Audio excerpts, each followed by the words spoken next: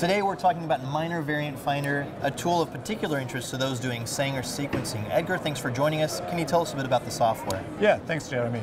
Yes, we have done a lot of customer research with our Sanger customers, and what they tell us is that they would like to have an easy-to-use solution to verify their NGS data.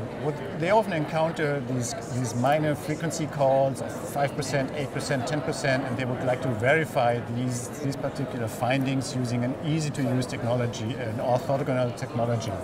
And to that end, Sanger sequencing is ideal because it is easy to use, cost-effective, and very fast.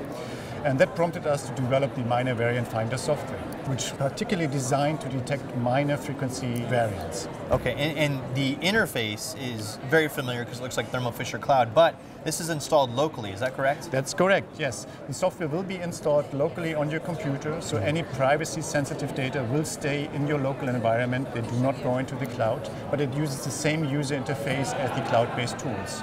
So if you're familiar with these tools, this software should be really easy to use, and vice versa. If you use this software, it will allow an easy transition into cloud-based tools. Okay, yeah, and I want to talk about features here too. You have noise minimization, which is basically like you were saying, almost like noise-canceling headphones for your data. Can you talk a bit about that? Yes, that's right, yes. So the principle how Minor Variant Finder works is a noise minimization algorithm. Very sophisticated algorithm, it's patent pending. And it uses the trace files from a normal controlled sample, forward and reverse sequencing, and compares it to the trace files forward and reverse of your test samples. You can add as many test samples as you want, up to 100, even more. And the noise signal from the normal sample will be used to subtract the noise from your test sample. And that will actually then allow you to identify these minor variants in your test samples. Okay.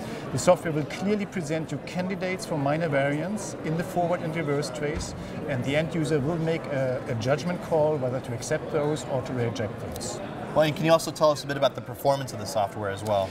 Yes, we have analyzed during our development thousands of data sets, and the performance of the software is quite remarkable. So we achieve detection up to 5% at a specificity of 99.5% and higher, and at a sensitivity level of 95% and higher.